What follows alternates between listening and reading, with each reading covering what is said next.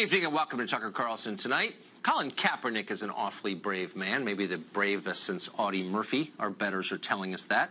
That's why he's being celebrated by those in power and paid millions of dollars by a massive corporation. We'll discuss his new Nike deal just ahead. It's all part of the revolution in progress.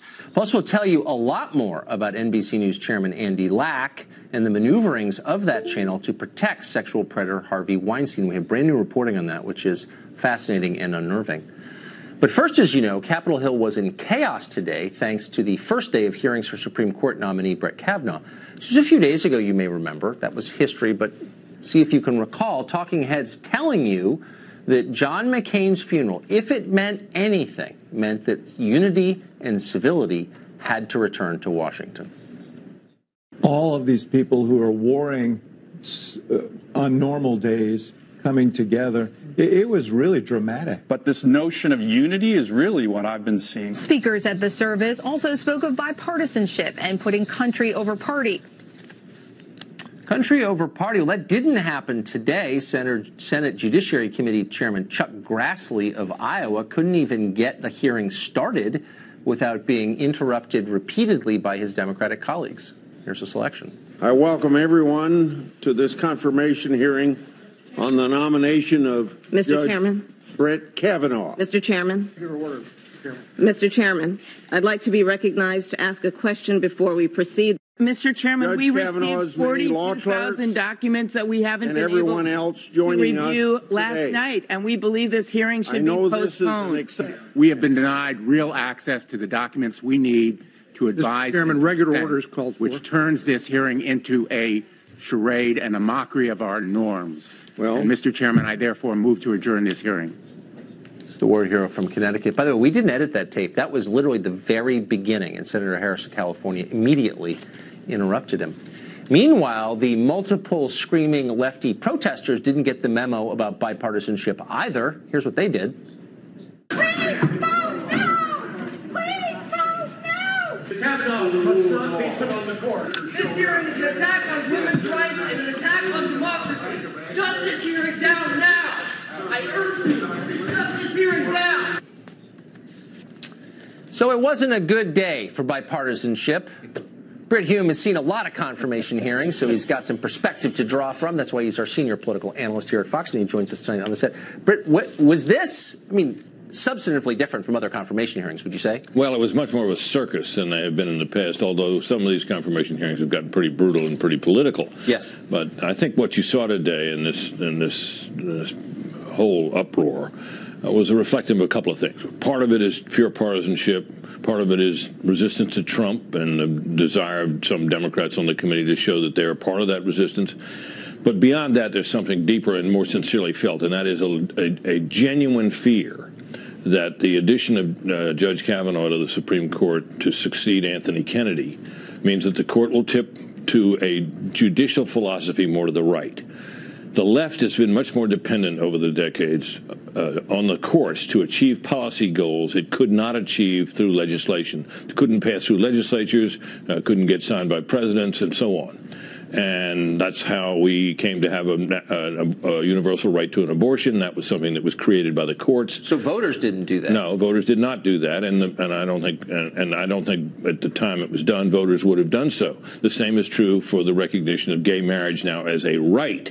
That emanated, if it did at all, from Justice Kennedy's view that there was a kind of a dignity vibe that he discovered in the Constitution. It probably been lurking there for hundreds of years unnoticed, that gave rise to a right to gay marriage. Now, I'm not saying these policy results are good or bad. What I'm saying is they were achieved through the courts and not through legislatures, not through the normal political processes. Democrats have been much more dependent on the courts than Republicans have. Republicans have resisted these things, being conservatives and so on. And the tipping of the balance of the court to the right, I think, threatens what Democrats feel has been one of their key agencies, really, for their agenda. And that's why you have this resistance. It's partly politics. I understand that, and they're mad about Merrick Garland, and honestly, I think they have right to be mad about Merrick Garland. Actually, I'm probably the only person who thinks that, but I do think that. What I'm so struck by, though, is that they're not making substantive arguments about his ideas or his fitness for the court. I mean, that would be fair game, I think. Well, when you do hear the substantive arguments, they tend to go like this.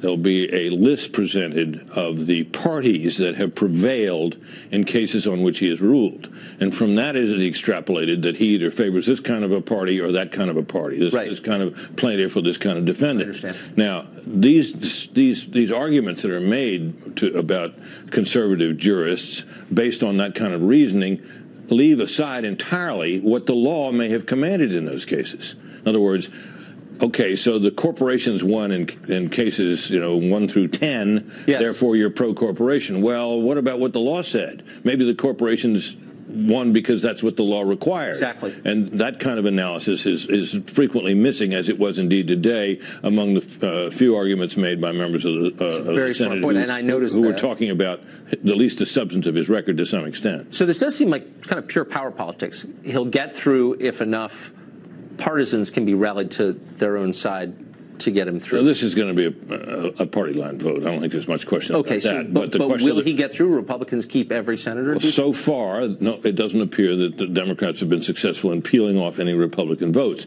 But make no mistake about it, Tucker. I covered the Bork hearings in 1987, and we were well into the hearings when I was standing in a hallway talking to then chairman of the Senate Judiciary Committee, Joe Biden, and he told me that Bork was going to be confirmed.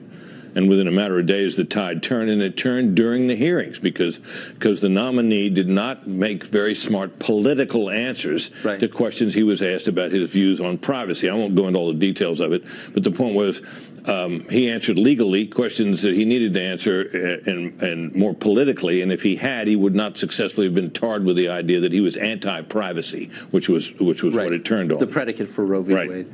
Yeah, I think every nominee since has learned not to make the mistake of saying what you think is true. One reason why I think Democrats have to be worried this time that they can't turn this around is that Republicans and conservatives have learned a lot since 1987 about how to present these nominees, what sort of nominees to name, how to prepare them, and how to prepare the ground. There's been this big ad campaign backing Kavanaugh on national television ads I've seen. That's all relatively new. We haven't seen that before. So his chances look very good, but believe me, Tucker, anything can happen.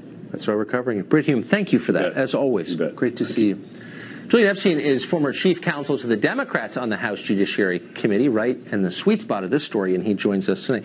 So, Julian, I want to put on the screen a tweet that went out today, because so much political debate does take place on social media. This was one of the trending tweets on Twitter. It's from a woman called Amy Siskin, and it says this. What the hell is that? Kavanaugh's assistant, Zena Bash, giving the white power sign right behind him during this hearing. This alone should disqualify. Now, the woman behind him, the assistant, Zena Bash, the white supremacist, is in fact not white. She's Hispanic and she's also Jewish. That's lunatic. And yet it trended. It got 15,000 likes almost immediately. What does that tell you about the state of the left right now? Well, it tells me that our politics is broken. I mean, I think you see examples of this kind of lunacy on the left and on the right. And I think it's got no place in our politics, and I think it's an inevitable result of kind of the social media echo chamber that drives so much of politics today. And it's very, very unfortunate. I agree with a lot of what Britt said. I think, and what you said. I think a lot of what you saw at the hearing. First of all, I didn't think the histrionics were helpful. I didn't think the shouters in the crowd. To the Democratic side. I don't think it was helpful to the Democrats, and I didn't think the repeated interruptions by Democratic senators were particularly helpful to the case that they're trying to make. I do think it reflects an anger that they have over Merrick Garland. He had 8 months before the election. I get it. Couldn't get a hearing. This is 2 months before the election. I think it's an expression of that anger. I do think that this entire hearing process has become completely broken, and I think it's just kind of winking performance art at this point. I don't think we get anything out of these hearings. I think it's time for the Democrats and Republicans, in the spirit that you were alluding to at the outset, the John McCain spirit, to come together and kind of fix this process. There should be an agreement between Democrats and Republicans for all future nominees on this document question about what documents the committee gets, what are subject to executive privilege. That shouldn't be something you're fighting out on a case-by-case basis. That should be settled. I think this idea that justices come up and they don't really testify about what they think, what they really believe in. Do they think Roe was rightly decided or wrongly decided? data. I think that's all nonsense. I think that's silly. I think the whole argument that that would prejudice them in a future case, I think that somebody came up with that at some point. I agree with you completely. I think it's completely fine. It abets lying. It forces all of these guys, no matter how honest they are, no matter how committed to integrity they are, to lie about what they think or to fudge or to basically put on an ad campaign on their own behalf, which is unseemly. Or to make it a completely empty, vacuous hearing. And there's nothing in the Constitution. There's nothing really in I think in serious judicial thinking that says that a Supreme Court nominee can't say if he thought a previous case was rightly decided or wrongly decided or how they might approach that case. And they can at the same time speak about the value and the role of precedent. I agree. I mean, why should I hire you to make decisions if you won't tell me what you think? So I think the Democrats are playing a different game as well. Okay, but maybe my guess, and I can't believe we're agreeing so much, but I'm open-minded. No, it's true. But my sense about the opening drama, the screaming, the interrupting, which I hated, was that Democrats know that he's going to get through, barring some unforeseen development, and they want to reassure their voters that they're not for it and they're doing all they can. Well, I think they've got to show the base. I think they've got to show some energy to the base, and I think that's why I say it's kind of winking performance art. I think that they know that it's not going to change votes in the Judiciary Committee or on the floor. He's an extraordinarily well qualified candidate. I disagree with a lot of the things that he's said and done in his rulings. He's extraordinarily well qualified, and he'll get the votes. He'll be confirmed. But I think Democrats are playing a different game, and I think they're playing it to the base. I mean, I think what they're trying to do is make the nomination as much as possible about Trump. Right. They sense they have an 11 to 14 point lead right now in the generics, depending whether you pay attention to the USA Today poll or the ABC poll. And I think that they think that the debates on health care, pre-existing conditions, which Kavanaugh does not seem to be a fan of, with that case coming up to the court. I think the question of reproductive freedom or choice. I think they think these are all good debates. They think most people agree with reproductive freedom or choice. Most people like pre-existing conditions. Most people don't like what Kavanaugh said about assault weapons on guns. If you call reproductive freedom what it is, which is abortion, do the poll numbers change? Yeah. Yeah, they do change. Yes, well, they do. So they do, but majorities, the numbers are still, I mean, if you look at where Kavanaugh's numbers are, the numbers that want to see him approved are in the upper 30s right now. And part of it is because this has kind of become a proxy debate on a lot of issues, including abortion. As always. I think in our political system, we are just spending way too much time on the culture wars right now. But wouldn't it be more helpful and edifying for all of us, and by edifying I mean the rest of us would make up our minds more thoughtfully if we could have a real debate about this stuff instead of this bizarre kabuki where everyone's speaking in code. Yeah, I mean, if he's against abortion, tell us why. Yeah. I mean, I don't know. I am. I can tell you why. Maybe I can win you over. There's nothing wrong with that. And you know what? And I respect that. I respect people who are anti-abortion. I respect their point of view. I don't agree with it. Right. But I respect it. And I think it's honestly held. And I think it's a respectable and honorable position for someone to hold, and it's deeply connected to oftentimes to religious beliefs and other sets of beliefs. And I think we should be able to have a respectful position, a respectful debate on that. And I think the idea in a Supreme Court nomination that the next Supreme Court justice is hiding behind this kind of phony. And liberals and progressive and conservatives do it. I mean, Democratic nominees and Republicans do it. They hide behind this phony. We can't get into the details of it because it may prejudice a future case. It's nonsense. I couldn't agree more. Boy, that was an awful lot of agreement for one segment. Let's find something to disagree about. Julian Epstein, thank you very much for that conversation. Thanks. NBC News had ample evidence of exactly what Harvey Weinstein was doing to women. They killed the story anyway, and then they lied about it. The real question is, why did they do that? Maybe there was a reason we should know about. We've investigated that question, and we'll tell you what we found up next. Sure.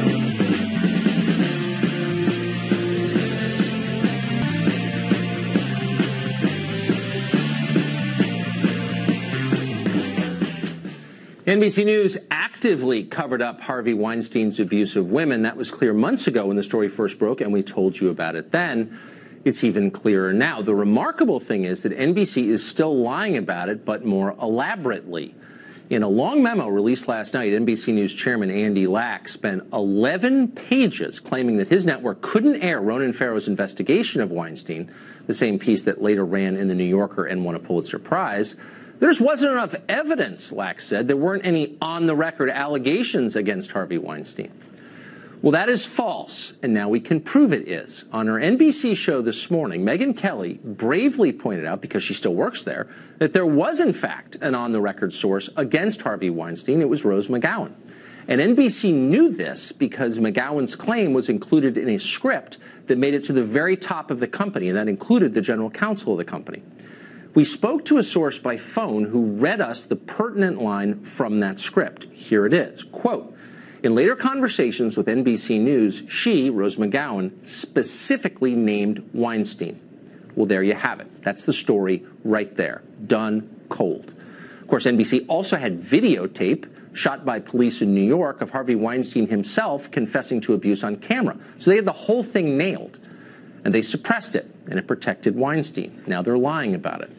We probably shouldn't be surprised by any of this. NBC News also lied about the infamous Access Hollywood tape, which they leaked to the Washington Post on the eve of a presidential debate in order to influence the outcome of that debate and the election. And then to compound the crime, they fired and humiliated their own anchor, Billy Bush, for the crime of, well, actually, we're not sure what the crime was. But we do know that NBC lied to its viewers and to the rest of us throughout that whole episode. We have asked NBC repeatedly to account for it. How did a secretly recorded videotape that was their property get from their offices to the hands of NBC News chief Noah Oppenheim's college buddy, David Fahrenthold, at the Washington Post? We ask that question because transparency is at the heart of every legitimate news organization, but not at the heart of NBC. They won't answer our question. That's not surprising. What is surprising, if you think about it for a minute, is why NBC didn't run the Weinstein story in the first place. They knew it was factually true. It was news. It was a story. It met the definition. But they also, more critically, knew that Ronan Farrow might hurt them if they killed the story. And, of course, in the end, he did hurt them badly. They knew that might happen, but they killed it anyway. Why did they do that? We decided to investigate this question, and we did. We spoke to a number of people with direct knowledge of this story. And here's what we got. Harvey Weinstein had a long and documented history of using private investigators to unearth damaging information about people who threatened him. He did that repeatedly to many people. He did it to the New York Times, for example. Did he do that to the leadership of NBC?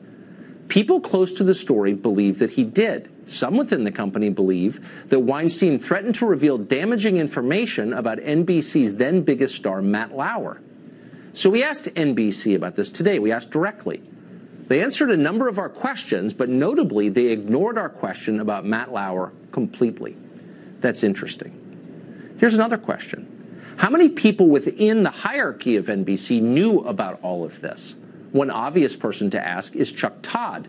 He's the network's political director. He's the host of Meet the Press. Todd is a famously connected guy. Information is his currency. How could he not know what was happening inside his own company? NBC gets the biggest scoop of the year and then kills it mysteriously. Of course Chuck Todd knew. What does he think of that? Is squelching first-person accounts of sexual assault by powerful men consistent with Chuck Todd's view of journalism? Is it ethical? Did Chuck Todd ever complain about this inside the building at NBC? Why didn't he quit over it? Or is it better just to shut up and pretend that sexual assault didn't happen in the hopes of keeping the highest paying job he'll ever have? Maybe that's the answer. We don't know for sure because Chuck Todd didn't respond to our questions when we reached out today. But we'll call again. Soon we'll have occasion to call because the Daily Beast is preparing what sounds like a blockbuster investigation into serious and widespread personal misconduct, both at MSNBC and at NBC News. It sounds shocking, and from what we can tell, it sounds true. We'll check back with Chuck Todd when it comes out, and we'll see what he has to say. Meantime, Larry O'Connor is associate editor of the Washington Times, and he joins us tonight. So, Larry, NBC has changed its story just within the last 24 hours. Initially, Andy Lack said we had no on-the-record evidence or claim of any alleged victim of Harvey Weinstein. That's why we didn't run the story. Right. Couldn't run it because they wouldn't go on the record. Exactly. Now, the script has come to light from last summer in which Rose McGowan is quoted saying, on the record, he abused me. Now Lack is saying we had no on-camera, on the record accusation. A, shouldn't he admit he lied? And B, you don't need an on-camera account to run it. Of course, especially when you've got Harvey Weinstein on video from the New York Police Department basically apologizing for the sexual assault against the one victim that sort of blew the story apart. Also, can we pause for a moment and talk about the irony of NBC News saying they won't run a story if someone won't go on the record? How many anonymous sourced stories have they run over the last year, 2 years about the Trump administration? None of those anonymous sources go on the record. So why is it different here? And why would it have to be such a good point? And a sexual assault victim, think about that for a minute. You know, it takes a lot of courage for these women to step forward and speak with Ronan Farrow, and Ronan should get tons of credit. He already has, and it's all deserved. To think about the courage that these victims had to show to come forth, tell their stories, and point the finger to the most powerful man in Hollywood. And NBC News is aiding and abetting that man by saying, you've got to show us your face. You've got to give us your name. That's outrageous what they did to these women. Look, we're all flawed and all news organizations are flawed, but covering up for Harvey Weinstein is really at a different level. I know a lot of people at NBC, and I like a lot of them. There's some decent people there for sure. But you got to wonder how some of these people can work there without having addressed it. Chuck Todd, for example. How can Chuck Todd host Meet the Press without at least issuing a statement saying, I agree with Andy Lack's lies, or I distance myself from his lies? I mean, how can we believe what he says if he's standing by this nonsense? Well, of course, Andy Lack is his boss, right? And by the way, let's not forget Mr. Oppenheim. Noah Oppenheim, who's the president of NBC News. His name is on these memos, too, and he's all in on the exact same story, that we didn't have anybody go on the record. They also said he's running around, by the way, running around. A lot of these executives are running around NBC tonight, I know for a fact, telling its employees to shut up. Yeah. And that itself, I mean, I don't want to use the term cover-up, but is that the behavior of a transparent, integrity-filled news organization? No, it's not. No, it's not. And the behavior of the mafia. You mentioned Megyn Kelly showing some courage this morning, coming out and saying, listen, we've got 4 people now on this side of the equation. Ronan Farrow, his producer, Rose McGowan, and one other woman who was named in this story, saying, this is what happened. We were ready. We had it. Ronan Farrow has said that the story even made it all the way up to the general counsel of the network. And Andy Lack, Noah Oppenheim, and all the executives are saying, no. Megyn Kelly saying, hey, someone's lying here. She wants an independent investigation. How about that irony? Should we get a special counsel to investigate the NBC? Takes an awful lot of guts, and I hope that she gets the credit for the guts. Yeah. I mean, that's what journalism is. When you stand up and say the unpopular but true thing, do you think that's being rewarded at NBC? Not at all. What's being rewarded is Chuck Todd. You know, you mentioned Chuck Todd. He spent the last several days talking a lot about journalism, talking a lot about how the media is the most unpopular entity in this country right now. And he's blaming everybody except, you know, clean up your own house. Look at what's going on in your building right now. So in other words, your company covers up for an accused sex criminal and you never address it, but you're empowered to lecture everyone else about their shortcomings. That appears to be what Mr. Todd has been engaged in. But why wouldn't it be fair for viewers of NBC to say, Chuck Todd, look, we're not accusing you of hurting anybody or being Harvey Weinstein. We're accusing you of abetting a cover-up, working for a company that obviously participated in a cover-up for Harvey Weinstein. Why don't you address it? Yeah. Yeah, you would think that they should be asking those tough questions of Mr. Todd, but I haven't seen it quite yet. Well, we're asking them now. So, we are. Chuck. A lot of cowards in journalism. Larry, you're not among them. Thank you for joining us tonight. Thanks, I appreciate it. Colin Kaepernick is brave, and he spoke truth to power, maybe the bravest person in the history of this country. That's what powerful corporations are telling you, corporations that are making more money than you could count in a lifetime, and yet claim they're part of the revolution. It raises a lot of questions, like, why is corporate America celebrating attacks on the country that made it possible? Because they're decadent, that's why. We've got details next.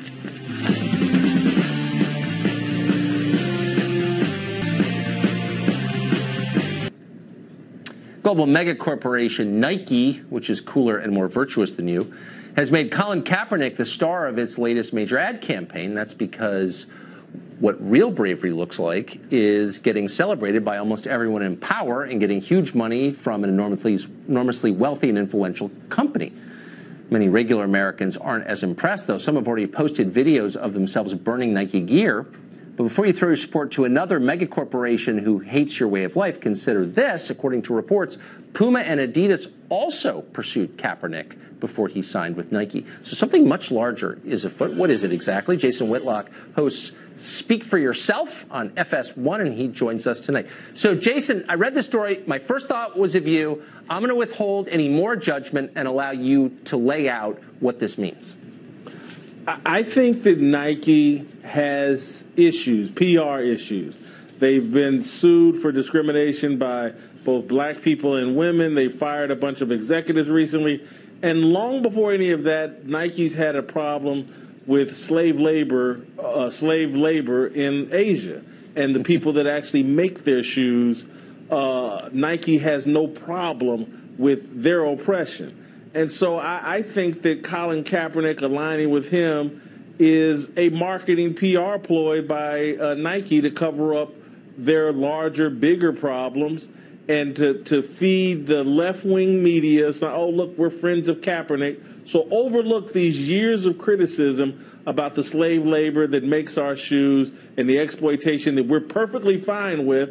And then, Sucker, I'll go even a step further. When you look at President Trump's Make America First policies and how they're impacting corporations like a Nike and the business they do overseas, go have their materials made in another country for less money, and then bring them back into our country without being taxed or punished for that.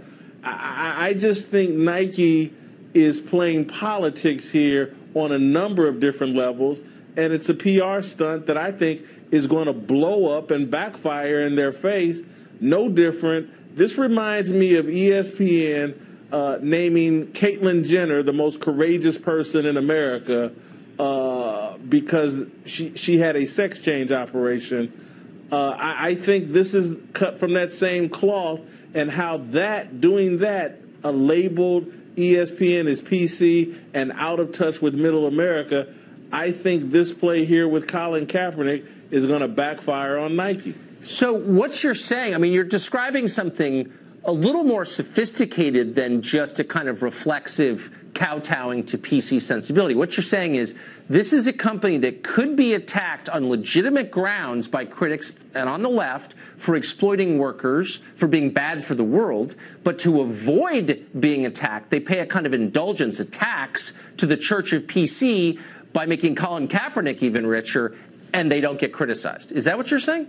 Without question. And I think this was really a harebrained idea and scheme. It's a sign of desperation. Again, I think it's going to blow up in their face. This is just bad business. And I get it. For a business to move into something this polarizing with sports fans, it's just crazy to me when Nike has made so much money, became this powerful force, going with Michael Jordan, who avoided politics and understood that everybody at the end of the day buys shoes. The hypocrisy here by Nike is extreme. Using Colin Kaepernick in this way, and I don't blame Colin Kaepernick. He's going to take a check from wherever he can get it. This is Nike using him to cover up for their own internal and external problems.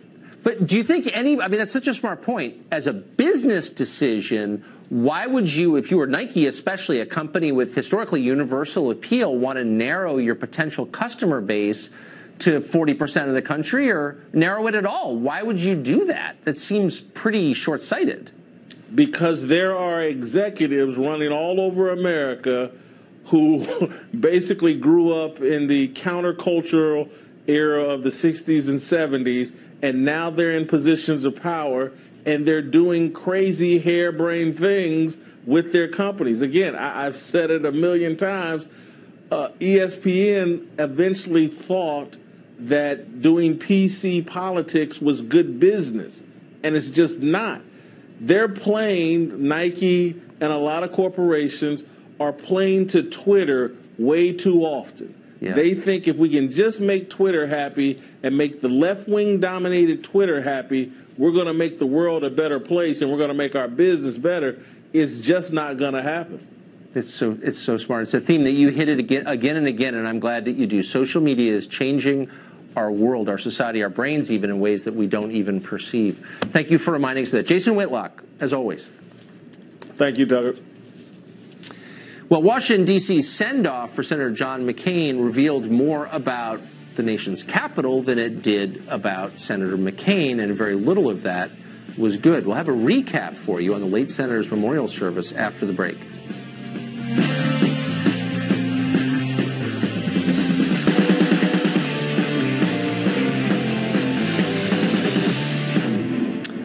couple of notes about John McCain's funeral this past week. Almost everyone who spoke described McCain as a hero, and in that they were absolutely right. I spent the better part of a year with McCain once, starting in the summer of 1999, and can confirm that he was every bit as tough as people say he was. I was sitting 2 rows back from him on a charter flight when our plane was hit by lightning in a thunderstorm. For a minute, we seemed to be falling out of the sky. People on board screamed in panic. McCain, and I watched this, yawned and went back to sleep. Months later, I walked through Wallow Prison with him in Hanoi, where he had spent years in solitary confinement, being tortured with ropes. That was the happiest time of my life, he said, almost under his breath. It was clear that he meant it. There aren't a lot of people like John McCain in this country anymore, and that's a shame. There was a lot about him to admire. You've got to wonder what he would have made of his funeral and its coverage on television. The parade of greasy politicians and mindless cliche merchants using his death to celebrate themselves. If you've ever lost someone you care about, ask yourself, what would it take for you to launch into a political speech in the middle of a eulogy? Would you even consider doing that? Everyone mourns in different ways, of course, but at McCain's funeral, everyone seemed to be mourning in exactly the same way and demanding the rest of us do it that way, too. Just a few election cycles ago, many of these very same people were denouncing John McCain as a racist and a danger to this country. Some of them were attacking his wife and children. Now they're using John McCain's memory to attack the rest of us, anyone who's not with their program, a program that has made them richer and more self-satisfied than any ruling class in history, even as our country's middle class has withered and died. Technically, it was a bipartisan group that mourned McCain. They said that a lot. But on the questions that matter, they were in complete agreement with each other. The status quo is working for them. Anyone who challenges it must be crushed.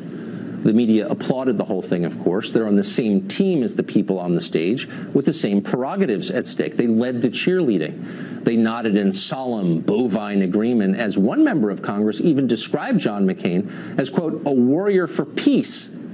The smarter ones in the media must have been snickering secretly at the absurdity of that. A warrior for peace? It's ridiculous, and it's not an attack on John McCain to say so. McCain was a warrior for war. He said so himself many times. He was not ashamed of that, hardly. John McCain's life was forged in war. He was probably the most warlike senator Washington ever produced, and he was proud of that. But when they start describing him as Gandhi, you know they're not just lying, they are telling you the opposite of the truth. But that's their signature move, inverting reality and demanding that you believe it. Low-wage immigration makes us rich. Debt makes us secure. Men and women are identical. Abortion is freedom. Diversity is strength. War is peace. They say these things with great vehemence, not because they believe them, but precisely because they know they're not true. They are lies so obvious they can only be disseminated by force, but not for long. Lies do not endure forever. People find out in the end. There was a wistfulness at the funeral that suggested a lot of these people were mourning not just John McCain's passing, but the coming end of their own reign and the fantasies that made it possible. Or maybe they're not that self-aware. Either way, I wish I'd been able to include that scene in my new book. The book is about this very group of people and the damage they have caused to our country. It's called Ship of Fools, How a Selfish Ruling Class is Bringing America to the Brink of Revolution. It's out in a few weeks, but you can order it now. It's a middle finger aimed right back in their direction. Hope you like it. American institutions used to celebrate effort and ability and fairness. Now all of those values are being sacrificed to the god of diversity, which is our only strength, we are told. But is it? And what does this mean for our country going forward? Next, we're going to speak to someone who just wrote a book on this subject. Smart and interesting. Stay tuned.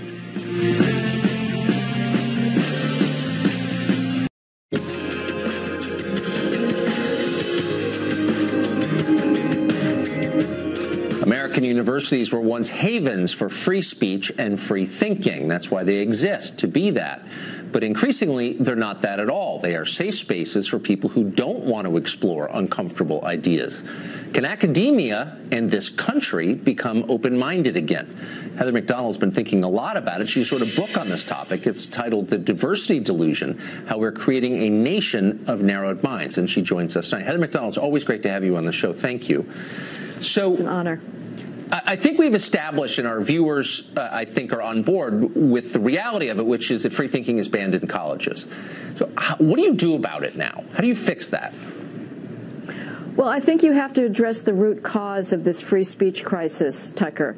The free speech crisis is bad enough, but it is a result of something that is even more poisonous, which is the spreading of victim ideology. College presidents are telling their own students that they are at risk of lethal racism and sexism simply by virtue of being on a college campus. That is an outright lie.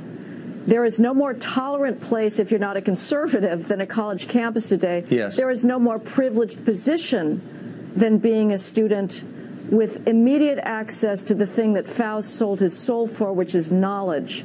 So we need to take on this poisonous narrative that college campuses in America in general are roiling masses of discrimination and sexism. You're doing that. You're doing more than your part just by saying what's evidently true. I mean, I think you get a lot out of just calling BS on ideas that are obviously stupid and wrong. But why don't more people in authority do that? Why are people so cowed by the institutional left?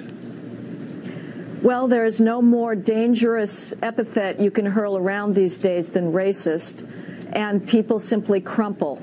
But the faculty have to stand up. They have to both defend free speech, but as I say, even more importantly, they have to defend the Western civilization that is their extraordinary privilege to pass on to the next generation of students.